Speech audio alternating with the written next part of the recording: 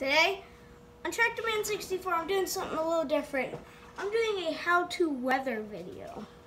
So here I weathered this, you can kind of see it, but I weathered this International, and it's got to be, I love it more weathered than I liked it without being weathered. I weathered this tractor. It's kind of hard to see, but I did. And I've weathered a few over there, but we're going to be weathering this poor V8, and you're probably wondering, what are you going to weather with? I usually weather with paint, but there's a new technique, makeup, weather with makeup. It does an incredible job of going on. So here we go.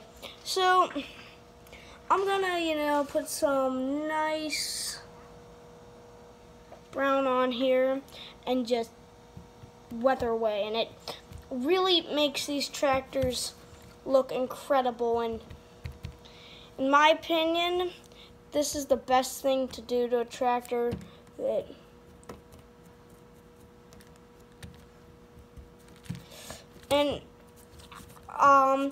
Yes, this could be a show tractor, but I'm making it a field tractor.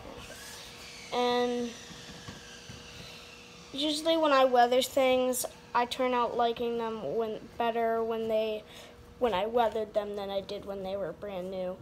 And there's a simple reason for that. It makes it realistic.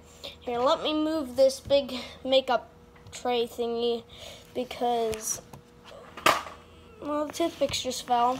So anyways, so I'm not sure if you can see this, but it's starting to get weathered. So, sorry if my hand's in the view. It's just, it's kind of hard to do a video when I'm actually doing something without my hand in the view. But when I'm done, I will definitely show you how it turned out to look. And if you watch the beginning of the video, you'll be able to see what it looked like when the beginning in the video when I showed today I'm going to be weathering this tractor. You'll be able to see the when I picked I picked the 1568 V8 up and showed you it, and then I'll do the same thing here, but for when it's finished, when I'm done weathering it, which right now I'm getting close to. It doesn't take long to weather a tractor, let me tell you that.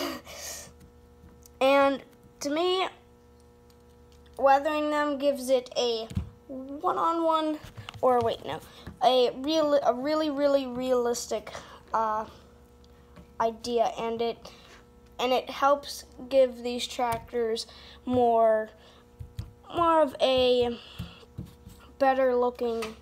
So right now I'm a better looking tractor, and I'm using this tannish it's this color here. It's that color right there, and I don't know how it's gonna look on the tractor, but we'll find out. It's like when I dab it on it turns out to be it turns into like chunks.